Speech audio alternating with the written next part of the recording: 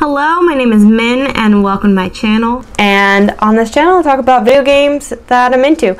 So I wanted to share my Switch physical collection of games. I don't have a ton of physical games, but the ones I do have, I don't know, I thought I'd share them. So this is my bin of like gaming stuff. So we'll start with the first game I got when I got my Switch. I started out with a Switch Lite, and the first game I got was obviously Animal Crossing. It was when it first came out, and so I feel like obviously I have Animal Crossing. But yeah, so Animal Crossing. The second game I got for my Switch, I believe, was this game, Story of Seasons, Friends of Mineral Town.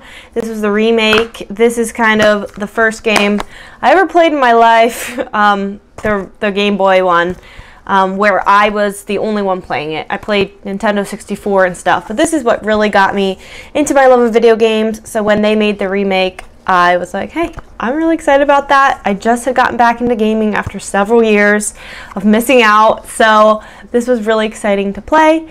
I do actually really like this game still, and I feel like I could go back to it eventually. I just have so many games on my backlog.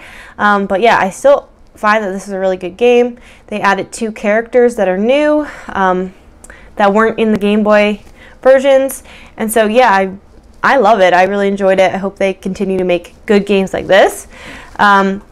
Because this next game I'm going to talk about, I didn't love so much. But that's Story of Seasons, Pioneers of Olive Town. There was a lot of things that were good about it. Like, I liked the farming in it and stuff. But the characters, I didn't end up loving. It didn't seem like there was a lot of substance to the game. Something was missing. I didn't like that they didn't have like the character portraits. So like, look how beautiful these characters are, like their portraits. And then you don't even see them in the game at all. So I feel like when you have the portraits and you're talking to the character and you can see their little portrait, it gives a little more heart than just seeing like, it just looks a lot better than, I don't know, like what they look like in the game, if you can see that. But yeah, so honestly, I wouldn't really suggest this game unless you just like the farming aspect and you just want to do some farming. I don't know. I just didn't love it. You don't even have to talk to anyone in the town, honestly, at all. That's how it felt to me. But yeah, let me know what you thought of this game. I don't know what the next one I got, I think, was this. So Rune Factory 4 Special. So I had never played this game before, ever, which is crazy because I loved Harvest Moon, but it was like I just replayed that game over and over and over and over again. I didn't need any other games when I was younger. But then as I got older and I was like, hey, I already played that game like a billion times through, played the remake, and I'm like, yeah, this is pretty much the same thing, different art, different elements to it, but I just needed something else. So I just looked up what other games Marvelous made, and I found this, and it's actually a 3DS game, but they put it on the Switch somehow. I started playing this game. I ended up loving it. Loving it. If you haven't played this, it's so good. It's like farming and it has a great story, really amazing characters and character development. I loved the characters, and you find new ones as you go through. I just felt like it had like a beginning and an end to the game, but you could also play forever if you wanted to. I loved how in-depth the characters were. Literally every single day they would say something different to you. It was pretty crazy. There was so much dialogue. But yeah, that's what I love about a game, is to feel fully submerged into it, and I felt like I got that with this game. Then I had always wanted this game, The Legend of Zelda, so when I didn't end up getting it for Christmas, I went and bought it myself, and I've really liked it. I've played about 50 hours, haven't beat it yet. Just kind of been in a lull with it. I'll play it every so often and I can pick it up again and it'll be fine. But yeah, I just haven't beat it. Don't know if I ever will, but maybe. But yeah, so then after that, I upgraded my Switch from a Switch Lite to the Animal Crossing Switch on my birthday. It was a gift, and so I was really happy about that. And I ended up getting Super Mario Party, which my husband gave me for my birthday as well. And then I got Mario Kart because, you know, those are games I can play with other people. They're super fun, and I don't really play them by myself, but I do like having them around to play with friends.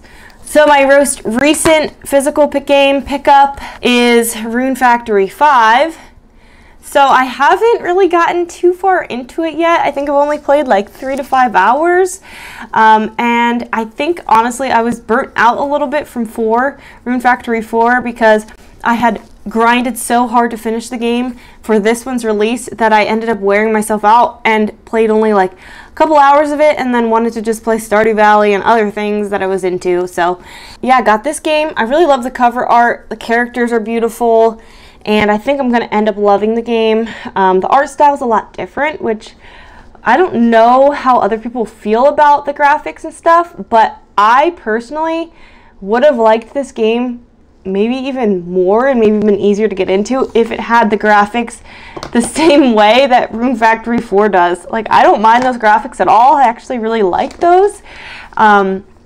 And so yeah, I kind of wish that this one was like that, because I find it easier to do combat, find it easier just to walk around, to know where everything is in town. And some of that stuff, I think, in this game has been hard for me to figure out the mechanics, how to do everything. I don't know. Just the controls have been kind of weird for me, but yeah, I just need to get into it. I've watched some tip videos on things I need to do to get myself, immersed in the game. Hopefully I'll end up playing this, finishing it up, and letting you guys know what I think eventually, maybe? I don't know. So those are actually all of my physical games. With a couple of them, I ordered special edition. So with the Story of Seasons Mineral Town, I ordered pre-order, and I got this little pink strawberry cow. With the Olive Town, I ordered the pre-order or the special edition, I don't know, and I got this box with the game and with like this little, I don't know what this is, poster, or I don't know. I was using it as like a mat under my setup here for a while, my like gaming setup. So I didn't really know what to do with it. Now I'm just keeping it in the box. I didn't end up loving the game, and so I just figured I'll just put it back in the box for now. I also got this little, buffalo? And so now I have both of these, so I really think they're adorable. And if they come out with another, I might just order the pre-order or whatever it's called, because I want to keep collecting those little plushies because they're so cute to me. But yeah, so that's my whole collection of games. I have 1, 2, 3, 4, 5, 6, 7, 8 games, and I've played all of them a little bit, dipped my toes into some. Now, those aren't all the games I have. I have several games that are just digital, and so if you want to see a video with all of my digital games, let me know, and I can go through that. If you liked this video, please consider subscribing. I would appreciate it. I think that would be super fun to get some, more friends who are interested in gaming and stuff. You could also check me out on my Instagram. It's at Nintendo.gaming. And that'll be linked or just put down in my description box. Yeah, I have other videos here where I'm playing a game. I'm playing Dinkum. You can check that out and yeah, see some other videos. I'm trying to be more consistent on the channel. So yeah, I would appreciate any support that I could get. And I hope you have a great day, and I hope I see you in my next video. All right, bye.